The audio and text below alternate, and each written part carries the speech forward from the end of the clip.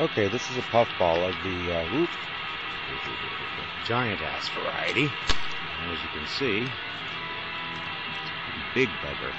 It's pretty far gone, probably not too delicious. I had one, actually this one had a rough surface, it was a different type, and I got it down and it tasted okay, but then it got real kind of nasty and kind of like aloe in my mouth. Anyway, they had this on TV on, I can't remember the name of the channel. Anyway, I think this one's bigger than the one that dude had. I don't know, I thought this was like squash or something out in the woods.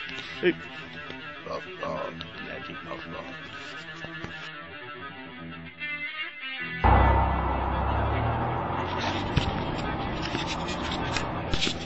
This one is crap because you got like totally touch sensitive, right?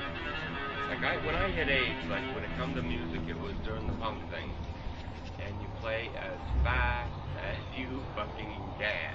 Who gives a shit if you're good?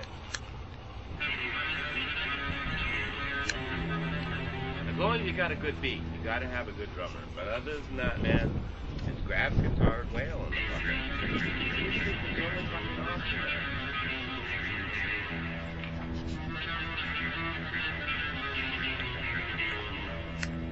This is not an ad for any particular brand, mind you.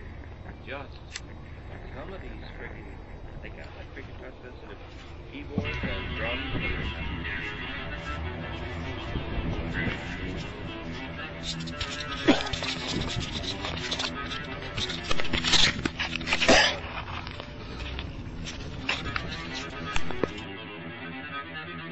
Hey, my name's George. What's yours?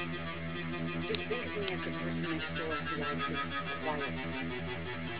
Hey, come on, don't be like that. Hell, we live next door to each other. I feel bad. I feel terrible. I'm sorry. Would you accept my apology? Hell, we're living right next door to each other. If you need a cup of sugar or something. You don't need sugar. Well, why don't I take you out to dinner and apologize for my rudeness? Huh?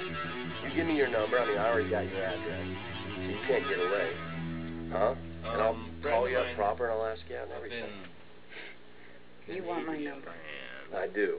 I do want your number. With toy instruments. Which number do you want? George? George. Now, I like the way you say that, George. Well, how many numbers? And a lot of the stuff you can Okay, what we have here, these are shelf mushrooms. And, well, that's a log with, you can see one there. One thing about these is they're reasonably edible if you get them early. Actually, these ones are in awesome shape. They look fresh, they look good.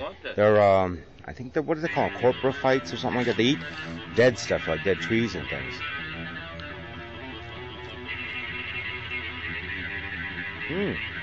Actually tastes pretty freaking good. So, well, now the bitterness is setting in. A lot of those woodlands are kind of on the bitter side. Well, just have fun, man.